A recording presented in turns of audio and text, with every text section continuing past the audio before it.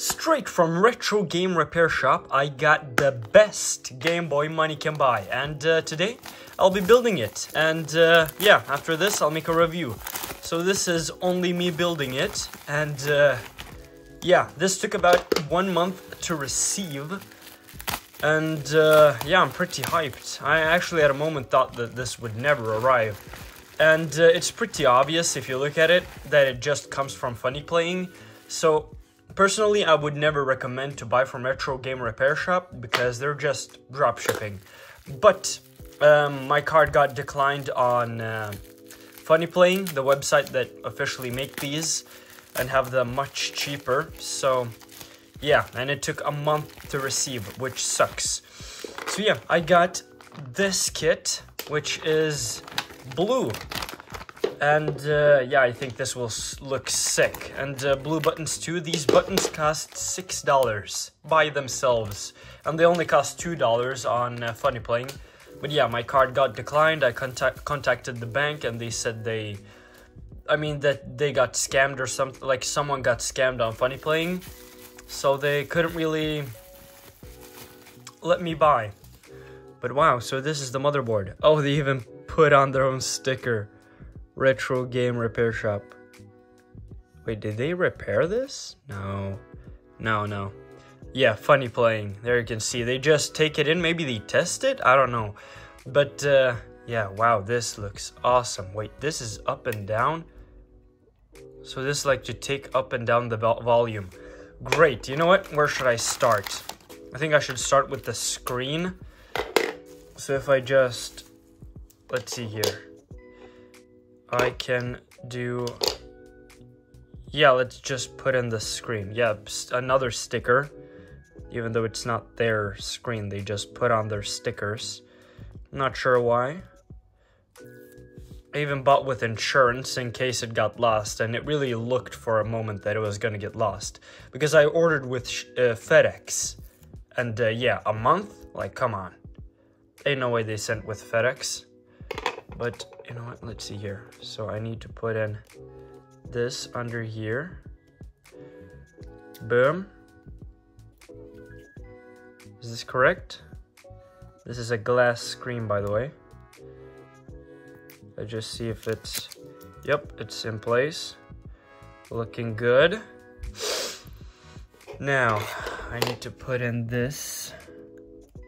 Boom, open the latch. Okay, this is a little hard to get on camera, I think. Oh wait, no, I can just do this. Boom.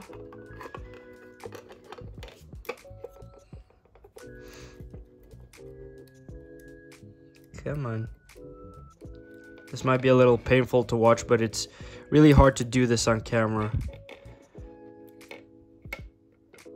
Because I like to have things I work on a little closer to my face, but here I have to have a camera in the middle, so it's pretty hard. Thanks for the understanding. Wow, okay, there we go. Now, buttons. Wait, no, there's no membranes. Really? Seriously? Oh, that sucks. So, oh my god, okay. I'll have to find those then.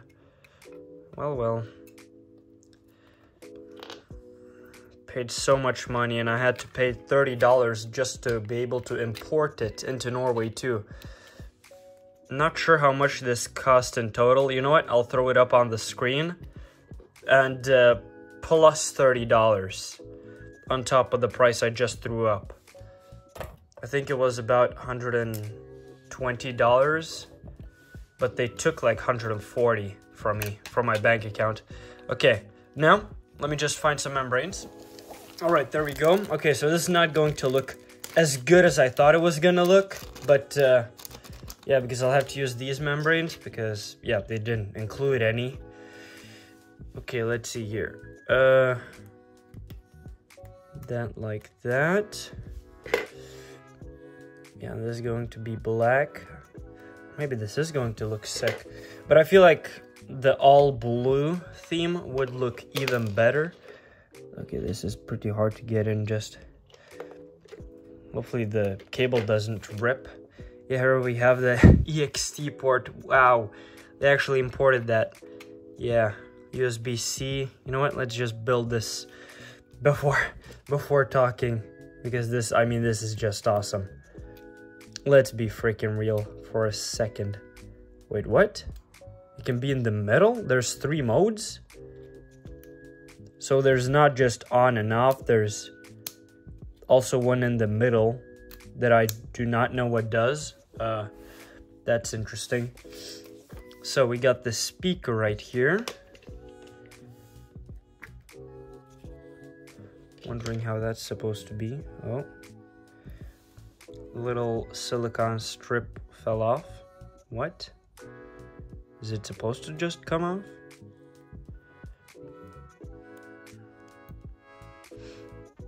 What the hell?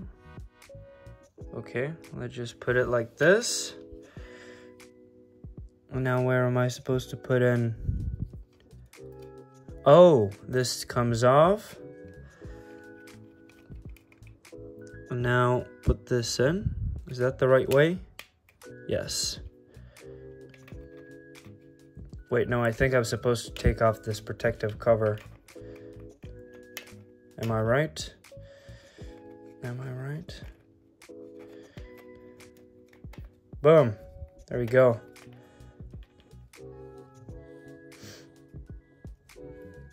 Okay, that's interesting. There we go. So that's in. Now we have, how many screws are there? Because this closes up. There's 1, 2, 3. Oh, okay. So like on the normal Game Boy. Let me just get my fix-it toolkit. There we go. Let's take this piece. Yeah, they're just using the normal screws that they include with their normal kits. Which is fine. They're just screws, you know. I'm just mentioning it. Rechargeable battery. Oh my god, this is going to be so awesome. Should probably have tested it before I put it together, but meh. I mean, it's retro repair shop, whatever. So it says that they tested it. And yeah, I mean, I'm going to go with that. What fell out? Oh, the power thingy. I mean, for the price they charge, they should actually test it. Like, come on. Yep. Now I just need to put on this back, right? Before I put in the battery. Am I right? What? They're using a normal Game Boy Color shell. Okay. Because this does not support batteries in any way. You know what? Let's put this through here. Boom. And then... come on. No, other side. Right, yes. Oh my god.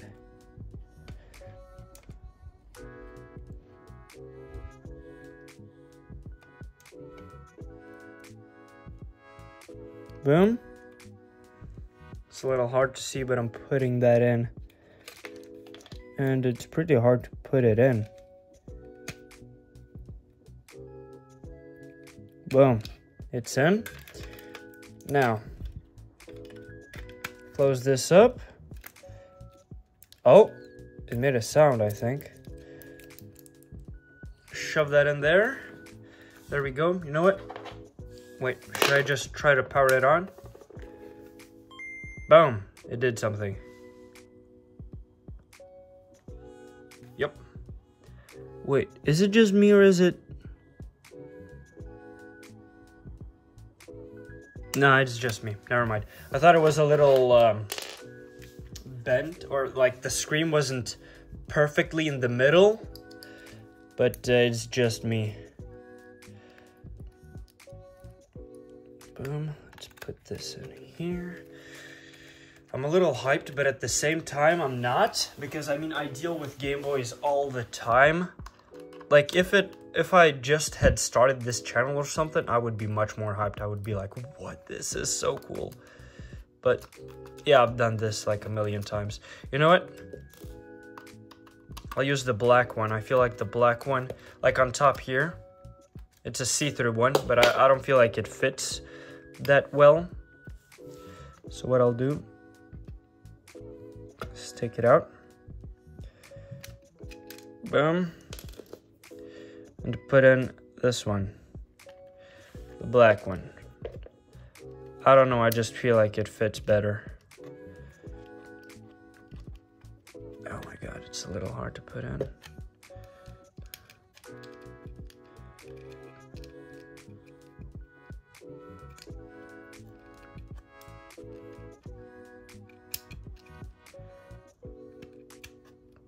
There we go.